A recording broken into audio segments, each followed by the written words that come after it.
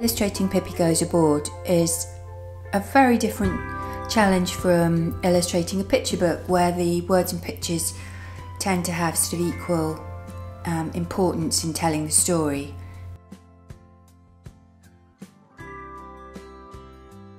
When illustrating a chapter book, I'm having to select perhaps the essence of the words, and so inevitably I'm leaving out more than I could ever include.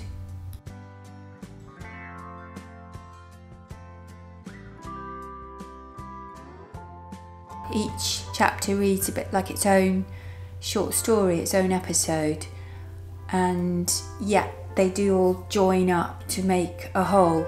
So I'm trying, when I illustrate, to give them their own particular identity, but making sure that they fit together nicely and work as one piece. It's unusual in its storytelling. It's something I really like about it, because towards the end the pacing changes and the last 3 chapters are much more linked. And this coincides with Pippi's father arriving and Pippi suddenly deciding that she's going to leave and go off with him to sail around the world. Pippi's very excited about this, but for the children this is a great sadness. So it ends with this picture of the children unable to sleep, lying in the dark, and there's no text. So that when you get the page turn and then you see a very excited Pippi preparing for her celebratory goodbye party, there's a real contrast between how Pippi's feeling about everything and how Annika and Tommy are feeling.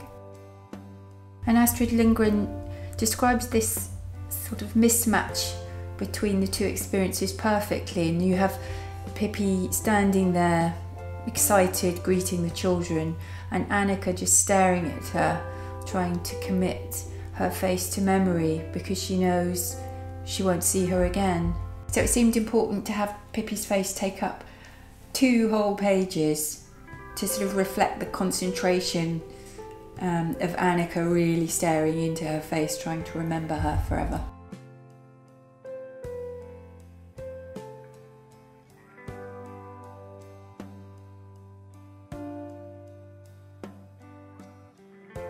And what follows are descriptions of the music and the games and all the guests having great fun, although I decided not to illustrate any of the guests and to instead concentrate on Pippi as if they were watching her in that way that you sometimes do when you're looking at something that you're about to lose.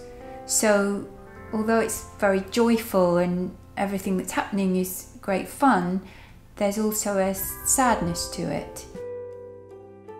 The only other character I chose to illustrate in this chapter is Pippi's father, and that's because he's the reason for her leaving. And he's a character with a huge personality, and he's a huge man, and so you see I've drawn him across a double page and you have to turn the book to view him the right way up, as if he's too big to even fit in the story. So this chapter's really here to show Pippi's exuberant personality and remind you of what you're going to miss. It's a contrast to the next chapter where she learns of the children's sorrow and she suddenly has to make a decision about what she's going to do, and that's where you get this beautiful resolution at the end of the book.